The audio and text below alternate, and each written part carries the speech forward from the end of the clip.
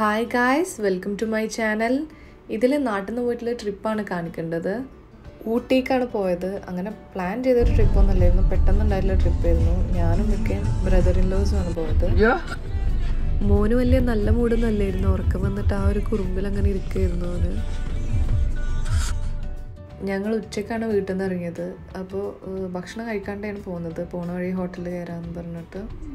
അപ്പം ഞങ്ങൾ പോണ വഴി വയനാട് വഴി ആണ് പോയത്. താമരശ്ശേരി വൈറ്റ് ഹൗസിലാണ് ഫുഡ് കഴിക്കാൻ കയറിയത്. അപ്പോൾ ഇതാണ് വൈറ്റ് ഹൗസ്. ഞാനിവിടെ ആദ്യമായിട്ടാണ് വന്ന് ഫുഡ് കഴിക്കേണ്ടത്. ഇവരൊക്കെ മുന്നേ വന്ന് കഴിച്ചിട്ടുണ്ട്, നല്ല ഫുഡായിരുന്നു. അപ്പോൾ ഈ വഴി പോണവർക്കൊക്കെ ഇവിടുന്ന് ഫുഡൊന്ന് ട്രൈ ചെയ്ത് നോക്കാവുന്നതാണ്. ഇവിടെ എല്ലാത്തിൻ്റെ കൂടെ ഒരു വെറൈറ്റി ആയിട്ടുള്ളൊരു പിക്കിൾ കിട്ടും. എല്ലാ ഫുഡിൻ്റെ കൂടെ ഭയങ്കര ടേസ്റ്റുള്ളൊരു പിക്കിളാണ്.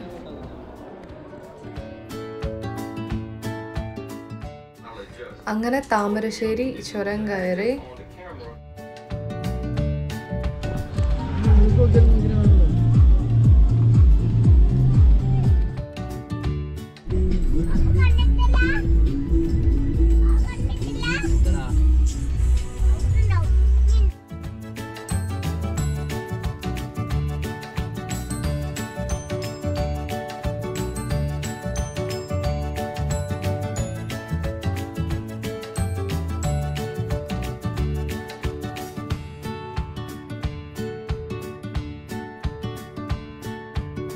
ഈ വഴി പോകുമ്പോൾ എപ്പോഴും ഇറങ്ങുന്ന ഒരു സ്ഥലമാണിത്. ഇവിടെ നിന്ന് അടിയിൽ നോക്കിയിട്ടുണ്ടെങ്കിൽ നല്ല വ്യൂ ആണ്. ഏകദേശം 2200 സംതിങ് ഫീറ്റ് ഉണ്ട്.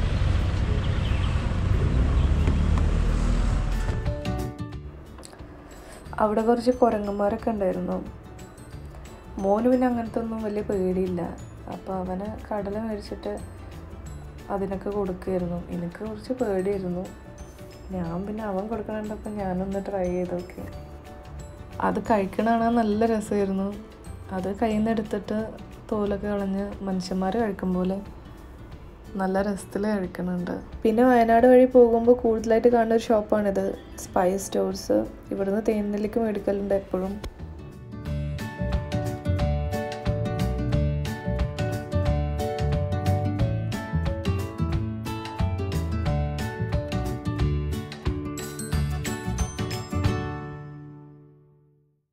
നല്ലൊരു ക്ലൈമറ്റ് ആയിരുന്നു. ചെറിയൊരു മഴയും ചെറിയൊരു വെയിലൊക്കെ ആയിട്ട് നല്ല രസമുള്ളൊരു ക്ലൈമറ്റ് ആയിരുന്നു. അതുകൊണ്ട് തന്നെ ആർക്കും വലിയ ക്ഷീണമൊന്നും ഉണ്ടായിരുന്നില്ല.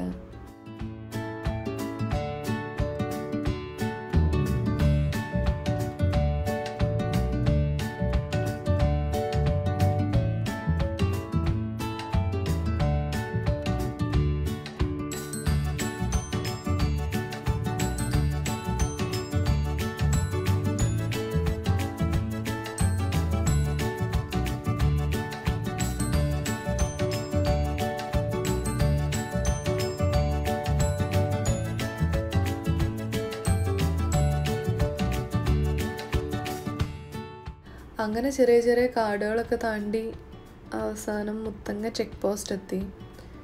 മുത്തങ്ങ ചെക്ക് പോസ്റ്റ് എത്തിയ സമയത്ത് ചെക്ക് പോസ്റ്റ് കഴിഞ്ഞാരെ പെട്ടെന്ന് തന്നെ പോലീസ് വിസിലടിച്ചു. എന്തിനാണെന്ന് ഞങ്ങൾക്ക് ആർക്കും മനസ്സിലായില്ല. ഞങ്ങൾ വണ്ടി നിർത്തി. അവർ പറഞ്ഞത് ഫൈൻ അടക്കണം, ഫോൺ ഇവിടെ യൂസ് ചെയ്യാൻ പാടില്ല, നിങ്ങൾ ഫോൺ യൂസ് ചെയ്തിട്ട് ഫോട്ടോ എടുത്തുള്ളൂ. അവസാനം അവിടെ നിന്ന് പറഞ്ഞ് ശരിയാക്കി പോന്നു. ഫൈനൊന്നും അടച്ചില്ല. ഫോണൊക്കെ അവർ കുറച്ച് നേരത്തിന് മേടിച്ച് വെച്ചു.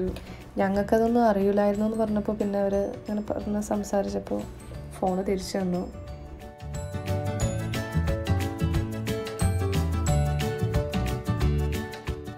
അങ്ങനെ ഗുണ്ടൽപേട്ട് എത്തി. ഗുണ്ടൽപേട്ട് പിന്നെ പറയണ്ടല്ലോ, മല്ലികത്തോട്ടങ്ങളൊക്കെ പൂവിട്ട് നിറഞ്ഞു നിൽക്കുകയാണ്. ഞങ്ങളവിടെ എത്തിയപ്പോൾ കുറച്ച് ലേറ്റായി. ഇരുട്ടായതുകൊണ്ട് ശരിക്കും കാണാനൊന്നും പറ്റിയില്ല. എന്നാലും ജസ്റ്റ് അവിടെ ഒന്ന് ഇറങ്ങി കണ്ടിട്ട് പോന്നു.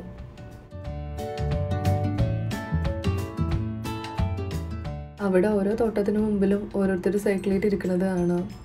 അവർ ഇത് കാണണമെങ്കിൽ ഞങ്ങൾ കാണിച്ചു തരാമെന്ന് പറഞ്ഞിട്ട് ഇരിക്കുന്നതാണ്. നമുക്ക് കാണണമെന്ന് പറഞ്ഞിട്ടുണ്ടെന്നുണ്ടെങ്കിൽ അവർ നമ്മൾ ഉള്ളിലേക്ക് കൊണ്ടുപോകും. വെയിലൊക്കെ മാറ്റി തന്ന് നമുക്ക് ഉള്ളിലേക്ക് പോയി ഫോട്ടോ ഒക്കെ എടുക്കണമെങ്കിൽ എടുക്കാം.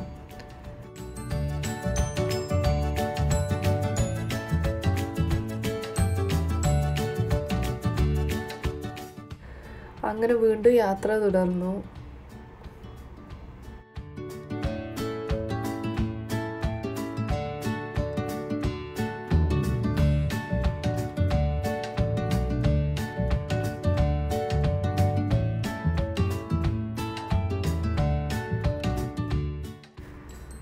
പ്ലാൻ ചെയ്യാത്തൊരു യാത്ര ആയതുകൊണ്ട് അങ്ങനെ റിസോർട്ടൊന്നും ശരിക്കും നോക്കിയിട്ടുണ്ടായിരുന്നില്ല.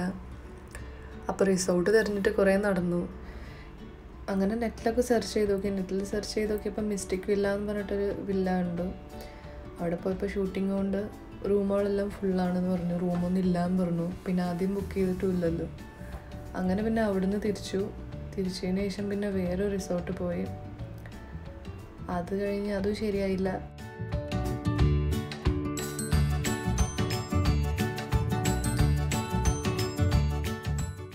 അവസാനം മൗണ്ട് ആൻഡ് മിസ്റ്റ് പറഞ്ഞിട്ടുള്ളൊരു റിസോർട്ടിൽ അവസാനം അവിടെ സ്റ്റേ ചെയ്തു.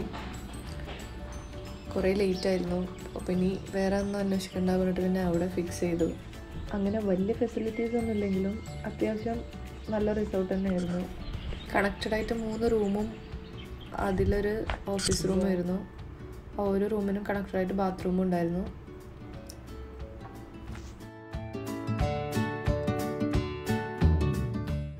അങ്ങനെ രാവിലത്തെ ബ്രേക്ക്ഫാസ്റ്റ് കഴിച്ചിട്ട് അവിടെ നിന്ന് ഇറങ്ങി.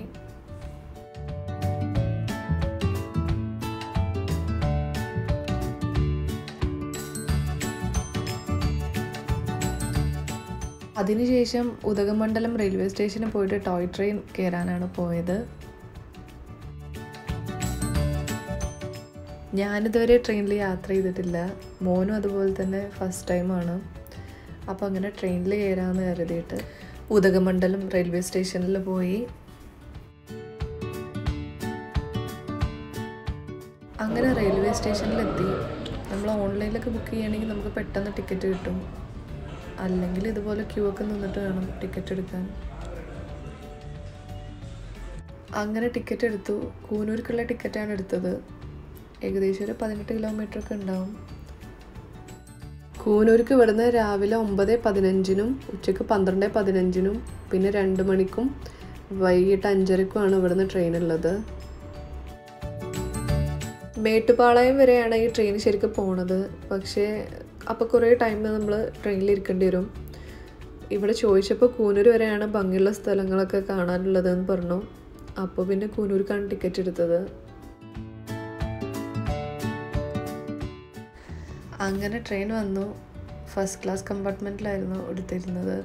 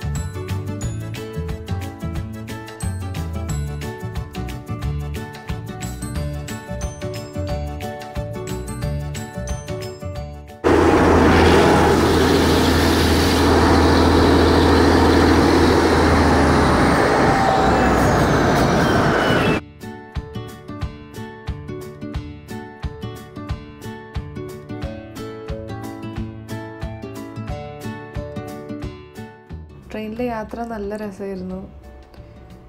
പിന്നെ സൈഡിലൊക്കെ കണ്ടില്ലേ, നല്ല ഭംഗിയുള്ള കാഴ്ചകളായിരുന്നു.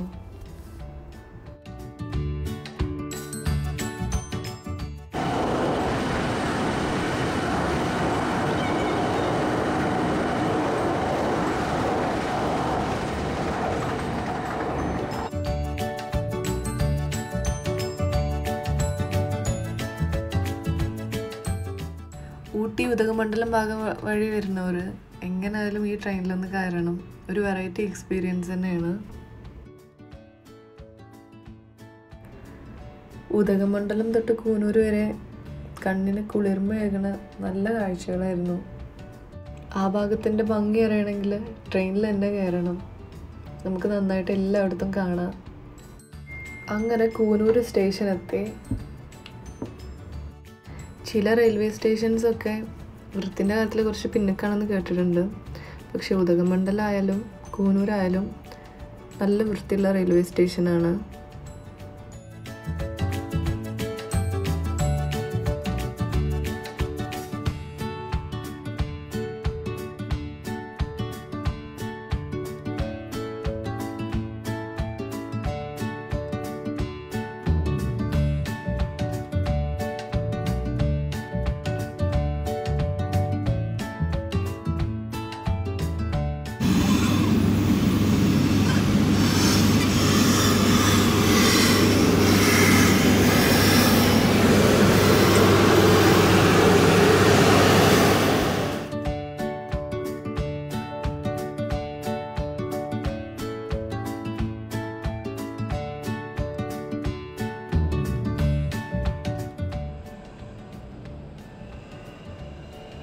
അങ്ങനെ ഇവിടുത്തെ കാഴ്ചകളൊക്കെ കണ്ടതിന് ശേഷം ഉദകമണ്ഡലത്തേക്ക് തന്നെ തിരിച്ചു വിട്ടു.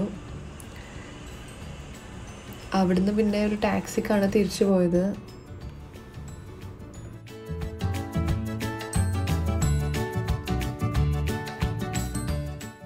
നല്ല മഴക്കാറ് മൂടിയിരുന്നു. ചെറിയൊരു ചാറ്റൽ മഴ ഉണ്ടായിരുന്നു. നല്ല തണുപ്പ് വരുന്നു.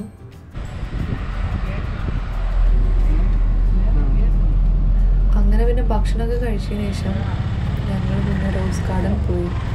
ഊട്ടിയിൽ പോണവരൊക്കെ പോണൊരു സ്ഥലമാണ് റോസ് ഗാർഡൻ. ചെറിയ മഴ ഉണ്ടായിരുന്നു. അപ്പോൾ പിന്നെ മോന് മഴ നനയണ്ടെന്ന് കരുതിയിട്ട് തൊപ്പി മേടിക്കാൻ വേണ്ടിയിട്ട് ഈ ഷോപ്പിലൊക്കെ ഒന്ന് കയറി നോക്കി. വെറുതെ ഡ്രസ്സിനൊക്കെ വില വെച്ച് നോക്കി. നല്ല റേറ്റ് ഉണ്ട്. ഫ്രൂട്ട്സിനായാലും നമ്മുടെ നാട്ടിലെല്ലാവരൊക്കെ റേറ്റ് ഉണ്ട്.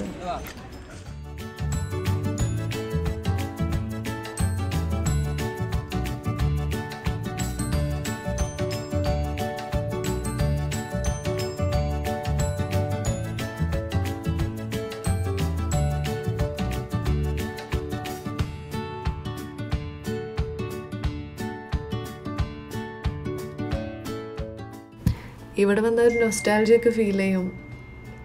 ആദ്യമൊക്കെ സ്കൂളിൽ നിന്നൊക്കെ വരുന്ന സമയത്തൊക്കെ ഊട്ടി വന്ന റോസ് ഗാർഡനിൽ എപ്പോഴായാലും കയറലുണ്ട്.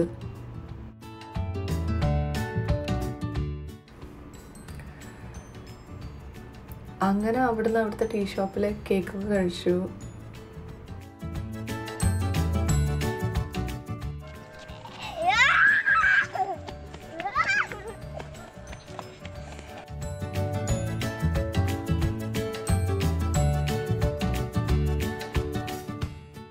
അങ്ങനെ അവിടെയൊക്കെ കണ്ട് അവിടെ നിന്ന് ഇറങ്ങി. അതിനുശേഷം പിന്നെ റെഡിമെയ്ഡ് ചോക്ലേറ്റ് മേടിക്കാമെന്ന് പറഞ്ഞിട്ട് അങ്ങനെ ഒരു ഷോപ്പിൽ പോയി.